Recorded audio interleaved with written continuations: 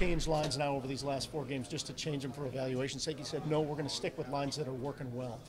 What was working well with you guys other than the obvious the other night? Well, I think we were just making plays and having fun. We can all skate and have enough skill to make plays. So the biggest thing is being smart with the puck. But when we get the opportunity to find the open man, we are, and getting to the net and crashing. And we seemed to read off each other pretty well last game. But it's still just one game, and we got to continue that success. When things change, and you talk about, well, we're trying to find the right chemistry or whatever. What are you looking for? What are you trying to tweak when all of a sudden you're looking around and you got new line mates?